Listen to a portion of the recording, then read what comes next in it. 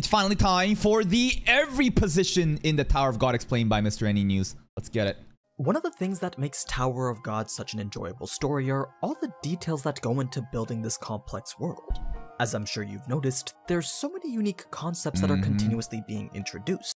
Divine what? Don't know that. Suspendium. That was the hovering material, I think. Irregular, we know that. Inventories is... It's not just gear? Shinsu, we know that, yeah. Some of which don't even make it to the anime. But they're... Divine fish? Divine fish? I thought inventories is just like your gear, you're just a bag. Suspendium is the whatever is responsible for floating, right? The anime. But there's a few in particular that stand above the rest as ones of recurring importance. Of course, Shinsu is one of them. Yeah. But another is the concept of the positions. Yes. The roles that any individual would take on while participating in a battle. While the anime did briefly mention these positions and their basic purpose, there's definitely a lot more intricacies to each that are worth being explored. Especially if you're planning to read on into the webtoon and want to understand what's going on in the battles. Can't do that. Then I get spoiled and I can't do anime reactions.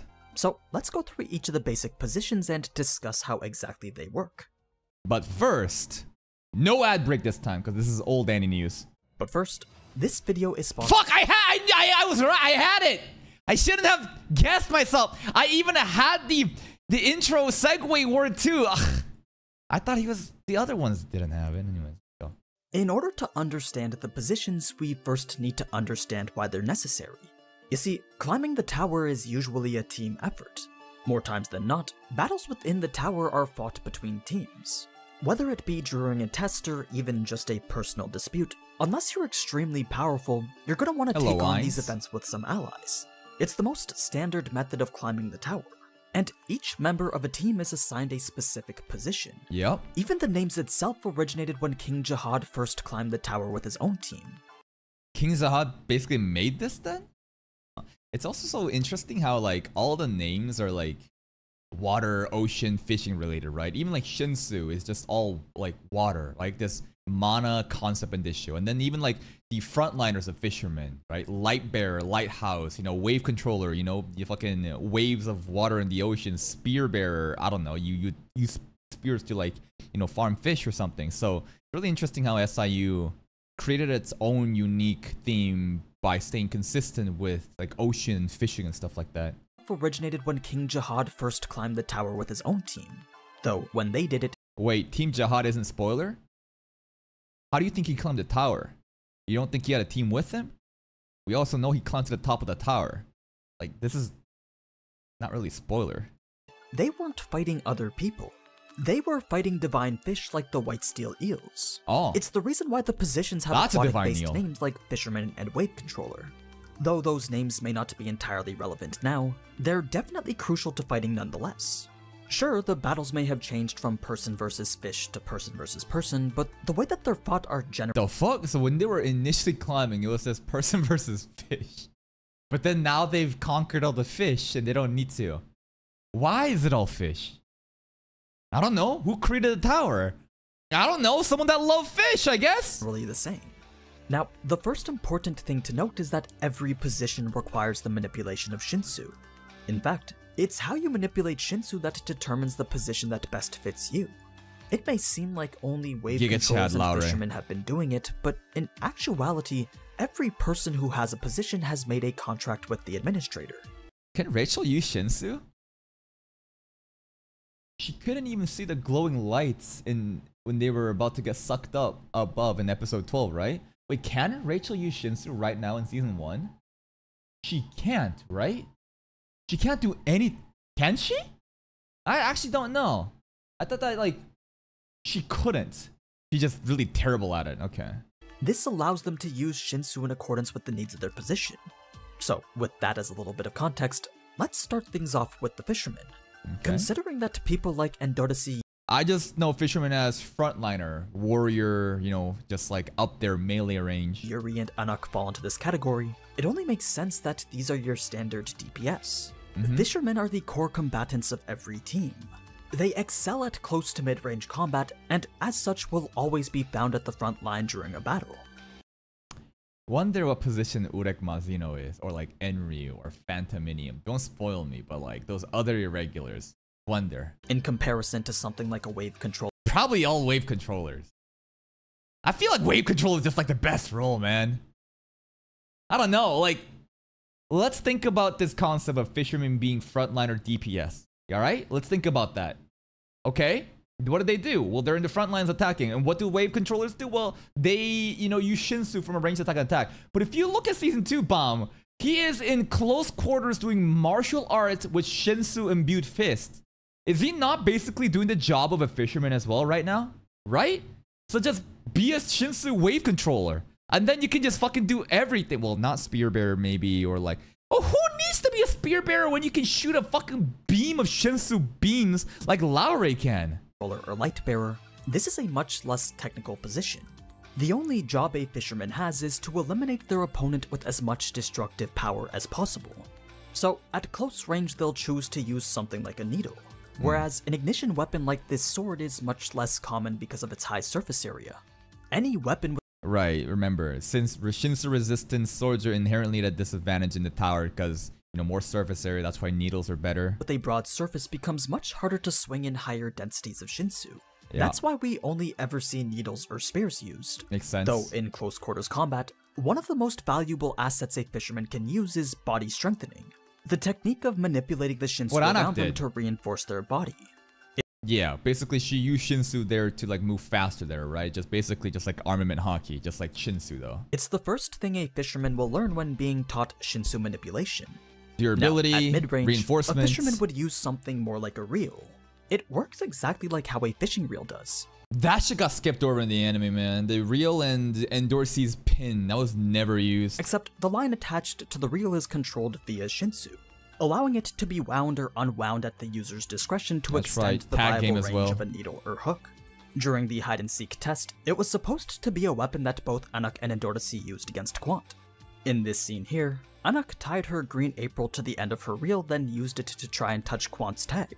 Then Endorsi also did something similar, except she actually succeeded in using her reel to steal Quant's badge when he was Never distracted. got to see it, man. So it's quite But like, stealing Quant's badge while distracted in the webtoon versus in the anime where she basically seduced him, right? She made it look like Quant won, and she like walked over and leaned her head against his head, and he was like, got it. And it was like, what? clear that a reel is just as important as a needle when it comes to a fisherman's inventory. Keep in mind though that inventories are a whole separate concept when talking about weapons. Gear. Now though, all you need to know is that every position has a unique set of tools that helps them to do their job better. Dude, this Shibisu friend goes so crazy. Dude, he looks so locked in and ready. No more, what's it called? The purple tracksuit either. He got different drip. I can't wait for this Shibisu, man.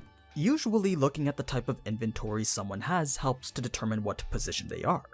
For example, the ranker we saw during Serena's flashback was likely a fisherman because he had both in arms. Now, I wonder how much this matters. Like, straight up, sorry, technical difficulties. But like, in Serena's flashback, there was this ranker that showed up with the cool design. But like, is this another instance where SIU introduces a concept and just kind of forgets about it and then no one remembers and it's like, whatever? And an armor inventory, a kit most fitted to a frontline attacker. Next, let's take a look at the position that works closest to the fisherman, the scouts. Okay. Unlike the fishermen who— I would hate to be a scout. Bro, I thought a scout was also all about like getting information and sneaky, but it's like, well, scout is actually just the bait. You know, you're the first one in there and you're supposed to get information. I would hate to be a scout. I thought that Shibisu would be a light bearer or something, but he's a scout, huh? Who are typically armed to the teeth. Scouts are more the opposite. They're lightly armed with barely anything so that they can swiftly and quietly move ahead to gather information. It's here that you'd find people like Quant, Shibisu, and Huts. As we've seen with Quant, ideally a scout is very quick, both on their feet and in their head. They have to be— We talking about the same Quant? Quant's quick-witted? Is he not a brickhead? I know Shibisu's quick-witted. Capable of moving extremely fast across long distances, plus be ready to react at a moment's notice. Being fast is only half the battle. Scouts must also be skilled at making split-second decisions. What I mean is that traversing into enemy territory isn't something that they can exactly plan for.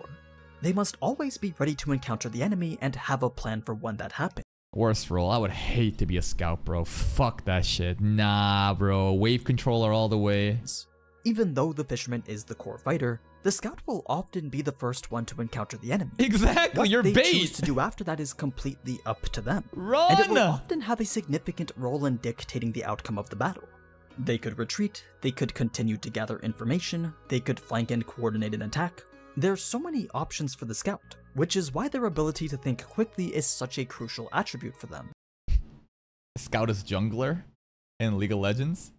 Might not be the best comparison, but all the roles in League of Legends, junglers, I mean, all the other roles are just fucking...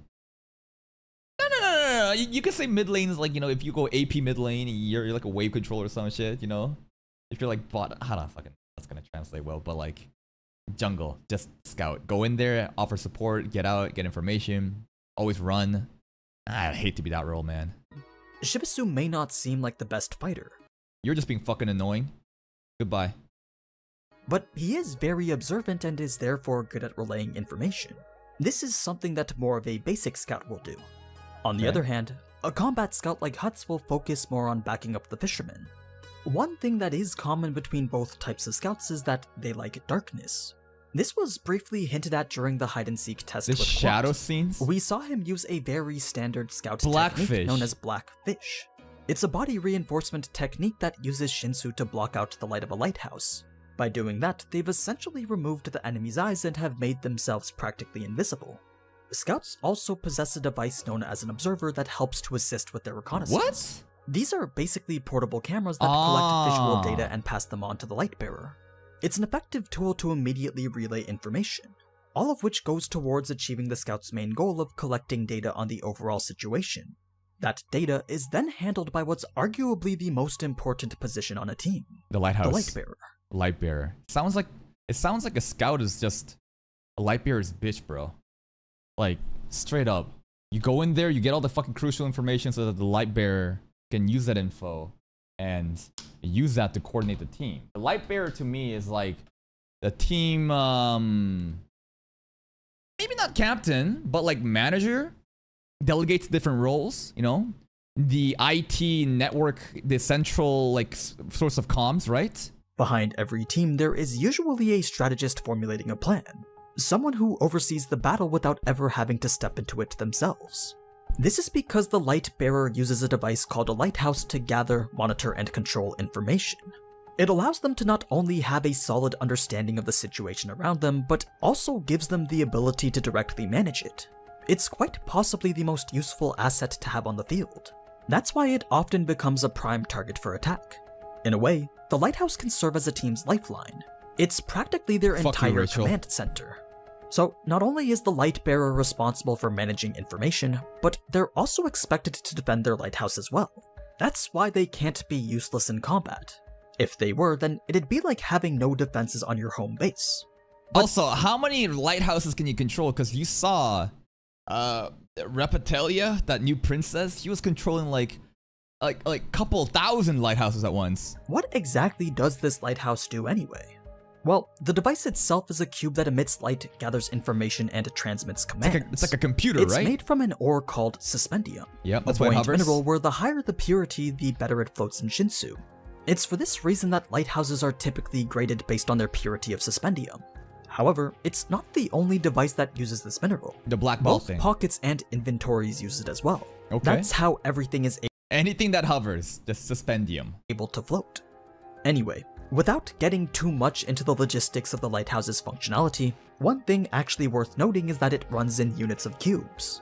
The lighthouse itself can be divided into several cubes that can compress or expand into different sizes. Maybe that's what Rapatelli was doing, and I didn't realize that it was a single lighthouse being segmented into separate cubes. So long as one of these cubes is set as the main cube, all the other divisions of it can be set up to do different functions, all of which aid in the gathering of information. One can be set up as a communication hub, while the other is set up as a display monitor and another to record data. Multi-thread processing computers, parallels, like you have different threads, different cubes that operates like a different function, so you can do everything at the same time. It's quite the versatile asset, which is why light bearers and their lighthouses are usually as far back from the front line as possible. Well, the ones that focus on creating the strategy are, anyway. There does exist a more frontline-focused Lightbearer who uses their cubes to assist in a more direct way. This could be something as simple as generating light via their cubes, or something more hands-on like manipulating Shinsu to amplify the attacks of your fishermen. It could even be both at the same time.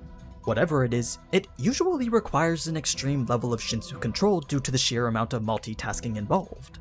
A frontline Lightbearer not only has to gather information and give out instructions, but also take part in the battle itself. That's kind of hype. Maybe a frontline Lightbearer is the most optimal Lightbearer.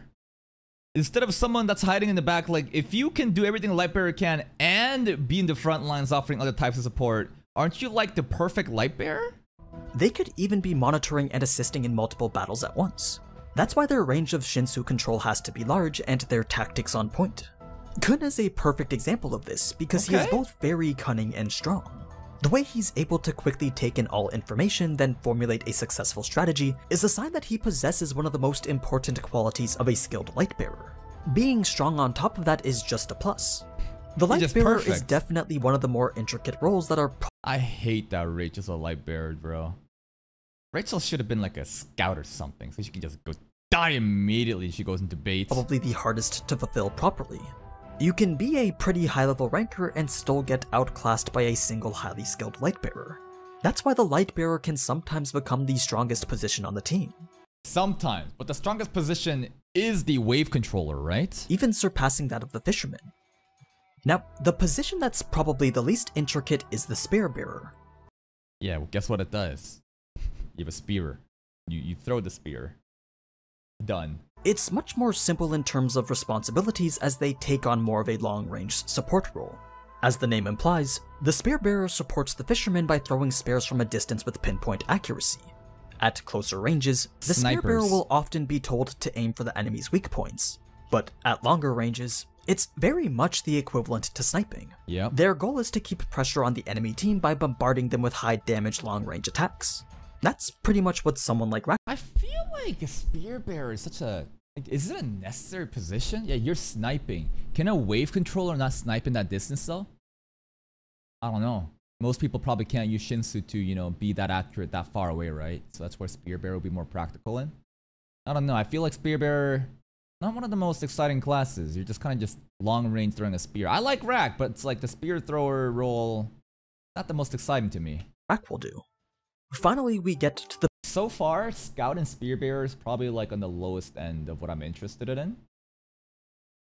Fisherman is probably in the middle. Then it's Light Bearer and the Wave Controller. That's on like the top end of what's like most interesting positions. Position of Ban, the Wave Controller. This is likely the rarest position to be placed into, even more so than the Light Bearer. What is this thing?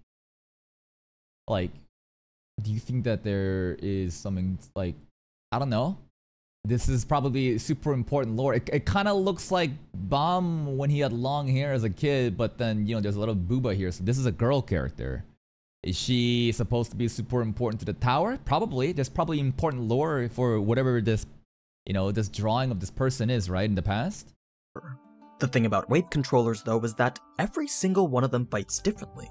What classifies them into this position in the first place is their incredible ability to fight with Shinsu. Yes, every position does do this in some way. But this is the best one. It's the wave controller that uses Shinsu to its utmost potential.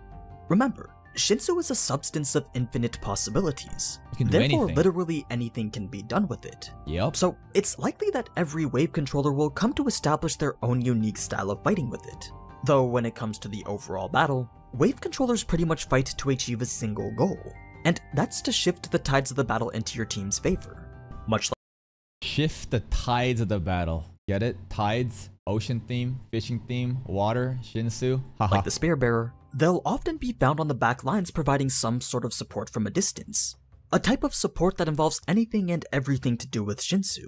Whether it be manipulating your opponent's flow of it, or using your own to create bang and strengthen allies, the wave controller has the ability to completely dominate the battlefield. This is the best role. Shinsu is by far the most central component of battle. So, a wave controller who has the ability to manipulate it well will often have the most dominating presence. Imagine someone like Yuga using his abilities to completely deprive your team of Shinsu. Your fishermen are now significantly weaker. Your lighthouses can no longer float. Your scouts can't hide and your wave controllers can't fight back. It's a very extreme case, but if the power difference is that high, then it's entirely possible. Shinsu is just the like core of Shinsu, everything. The wave controller has countless options when it comes to battle. It's just a matter of determining what's best for the situation. That being said, and like in season 2 now, Bam isn't even like, well, we haven't seen a ranged attack yet, but like, you see how he's just like doing martial arts, imbuing Shinsu in his hands and just fighting hand-to-hand combat in melee range. So like, it's really cool to see, like, because like Laure's probably not going to fight like that. Laure's always just going to be using beams. The most common technique that almost every wave controller will use is called the Bam. It's the very first— This concept still hasn't been explained in season 2. Maybe they will later. Maybe Bam will have like a crazy moment where he, you know, uses like multiple bangs of Shinsu, and then they'll like, someone's going to make a comment like, oh my god, you're using like 23 at once? And then it's like, well, then in a minute, what's a bang? And then they'll do like a quick exposition. First thing that they'll learn how to do, since it's pretty much a measure of how skilled a wave controller you are. Reason being that creating a single bang requires extreme levels of Shinsu control. So much so that learning how to create just one is said to take over 4. Being really over 4 years to just use one bang. Okay. Do you think, what's more impressive? Controlling multiple lighthouses at once, or multiple bangs at once? Probably multiple bangs, right? Multi-lighthouse control does look cool, but I doubt it's on the same level as what we're doing with Shinsu bangs here. 4 years. So the fact that Bam only took 2 weeks to do it himself is a rather phenomenal feat that really goes to highlight his overall potential with Shinsu. Irregular. Of course there's more to Bang, like its size and consistency, both of which go towards determining how strong it is as an attack. But that's more related to Shinsu itself than it is to the actual wave controller position. So perhaps Shinsu could be a topic for another video. Anyway, that's— And he never made that video. pretty much what the wave controller does and can do. It is, however, important to note that just because wave controllers specialize in Shinsu manipulation doesn't mean that they're necessarily the best Shinsu user. As I said earlier, every position can use Shinsu. Yeah. It's just a matter of how that Shinsu is used that determines the position you're placed in. And I thought that the person with the highest amount of Shinsu control would be Shinsu controller, therefore anyways, whatever. For example, Anak and Endodisi are currently the best Shinsu users out of the regulars. But that doesn't mean they're Shinsu controllers. But Anak and Endodisi has better control over Shinsu than Bang in season 1? Really? I didn't know that. Really? I guess it's just because I've never seen, you know, fucking Anak or Endodisi erupt with like golden Shinsu or other stuff. We just see Bam and then Laure just pop off, but I guess if you see, it was just not clear enough. They just didn't show it to us, because I'm like, Laure is probably the most masterful at it, but really? That doesn't mean that they'll make for good wave controllers. There are, however, certain cases where a single person can take on multiple positions. There's no rule that says you can't specialize in more than one. Really? So you could be everything in one? You could have your own lighthouses, you can have... Is there a character that does everything in one? Is that what Urek Majino is? Maybe that's what King Zahad is. That's funny though. A character that just has multiple roles in one. He's a one-man team. Hats is a good example of someone who could fit both the fisherman and scout role. True. And Shibisu would do fine as a light bearer as well. Exactly. So it's not like once your position is determined that you're stuck in that role forever. You can change? I'm sure it also goes without saying that it's very useful for teams to combine the techniques of different positions together. Ooh. Most notably when a light bearer combines their support with a spear bearer or wave controller. But that's getting into some territory that we haven't yet seen in Spear bearer with the light. What did you say? Hold up. Techniques of different positions together. Most notably when a light bearer combines their support with a spear bearer or wave. Yeah, because that's like light bearer illuminating where the position of that target is, and a spear bearer able to just like snipe with that dual attack. Yeah, I remember that. Controller. But that's getting into some Yeah, this is crazy right now. What the fuck is this subtitle, bro? territory that we haven't yet seen in the anime. It would mean that we also have to talk about the other positions aside from the basic 5. Special positions more tailored to a specific individual and their unique powers. Navigators, Once again though, that'll be a topic for another day. I don't think he made a topic on that video either. Anyway, that's everything on the positions and their responsibilities. Yeah? I wouldn't say that any single team comp is better than the other, but I can speculate on what an ideal one would be.